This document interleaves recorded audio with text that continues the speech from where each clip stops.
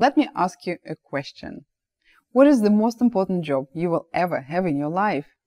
I guess you're gonna say it's parenting. And yes, parenting is a big job, and it's not an easy one. But let me ask you another question.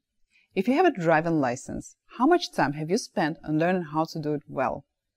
I guess it's been 10, 20, 30 more hours. You did invest some of your time in learning how to drive well. What about your jobs, your professions?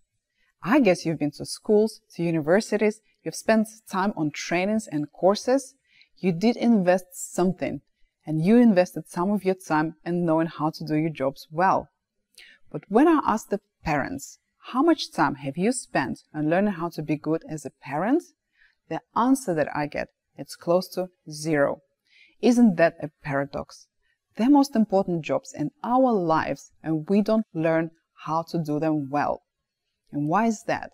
It's because in this world, there is a general perception and a belief that parenting comes naturally, that you don't have to learn anything special, any new skills to become a parent. But today's reality and lots of researchers proven that this is a myth. Hi, I'm Galina, and I'm a parenting coach and the founder of Parent Up. Welcome to our community.